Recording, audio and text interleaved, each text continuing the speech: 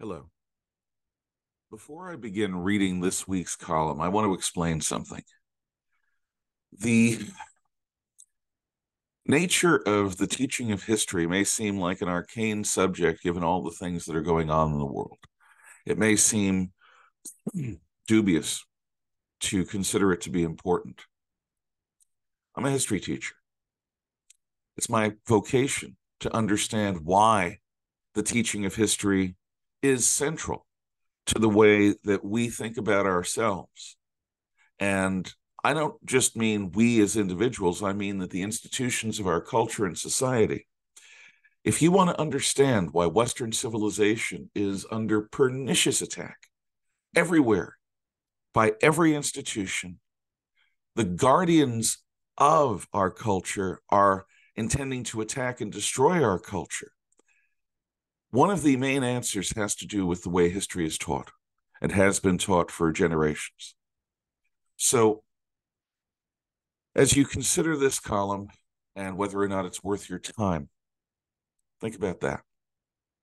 Because to me, the teaching of history and changing it and reforming it to what it should be, that which helps acculturate coming generations, is quite centrally important to this culture war that we're in. Thank you. Keep Right with Ralph K. Ginorio, Man and History. Our world is filled with authoritative people who preach a gospel of personal insignificance. We cannot fight City Hall, they say, asserting that we must each succumb to the inevitable. Some seem to do so out of love. Family and friends do not want us to be ground under the proverbial tank treads of historical necessity for making a Quixotic stand against an overwhelming power. However, in Academe, learned professors damn the great man theory of history. Instead, they contend that the real drivers of history are impersonal, socio-economic mass movements. Individuals may ride the wave of history, but no individual ever really makes a difference. To them, one spokesman for a mass movement is as good as any other. This assault on the historical significance of any individual is a siren song of despair. It kills initiative, stifles courage, and inevitably brings defeat. While masquerading as compromise, it is actually advocating surrender. Be not beguiled by their blandishments. These would-be political thought leaders assert that we need not think for ourselves. Instead, they advise us to focus on discerning these socioeconomic trends and then reshaping our thoughts, words, and deeds in conformity with the mass. In other words, the individual should not lead, the individual should slavishly follow.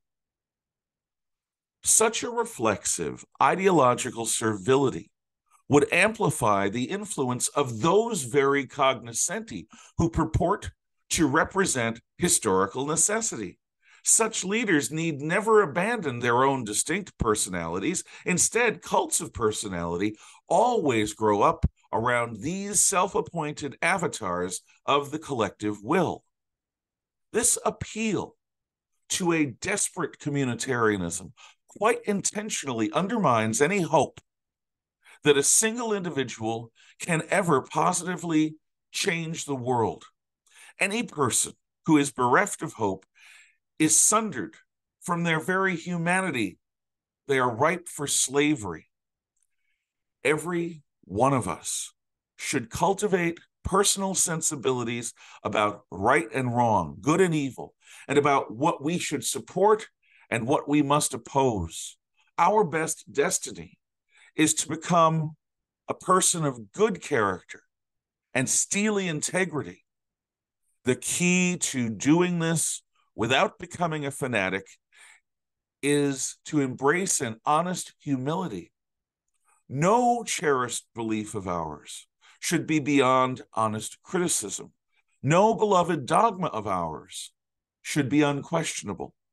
No groupthink of ours should ever be abided.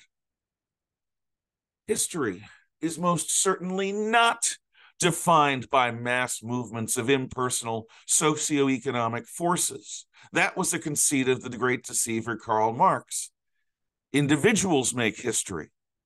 Consider these few examples, not widely taught in today's woke school curricula. Zoroaster, Abraham, Prince Gautama, the Buddha, Moses, Confucius, Jesus, Mani, Mohammed, Luther, Calvin, and Marx all changed the world for better or worse with their original ideas about the meaning of human life. Pheidippides ran the first great marathon, preventing an Athenian surrender to what seemed to be an inevitable Persian victory, thus allowing Western civilization to be properly born. Alexander the Great began the fusing of Eastern and Western thought that, with the insights and efforts of St. Paul, culminated in a Hellenized Christianity, which blends European Greek philosophy and Asiatic Jewish notions of God. Augustus ended Rome's civil wars and its republic, initiating a stable empire that forms a basis for all subsequent Western governments. Charlemagne revived hope for a resurgent Christian West in the midst of the Dark Ages. St. Francis of Assisi, St. Dominic, St. Thomas Aquinas, Martin Luther, John Calvin, St. Ignatius of Loyola, Menno Simons, and John Wesley all reformed Christianity. John Locke and Jean-Jacques Rousseau inspired our founding fathers to risk their all for the hope of freedom. Only George Washington's choices saved our republic from becoming a theocracy, a monarchy, or a president-for-life dictatorship. Attila, Genghis Khan, Tamerlane, Napoleon, Hitler, Stalin, and Mao all murdered millions to serve their vainglorious ambitions.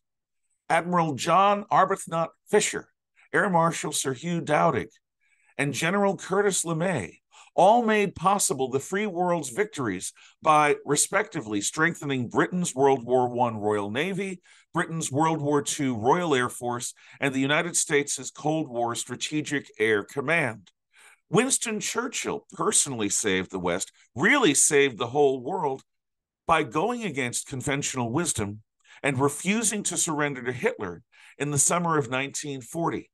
Andrew Jackson, Abraham Lincoln, Theodore Roosevelt, Woodrow Wilson, Franklin Delano Roosevelt, Ronald Reagan, and Donald Trump each redefined the United States for better or for worse.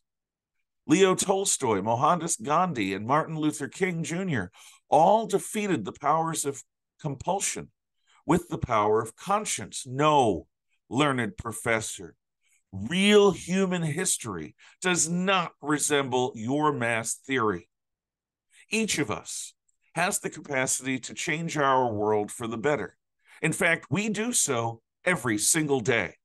Reject their siren song of despair.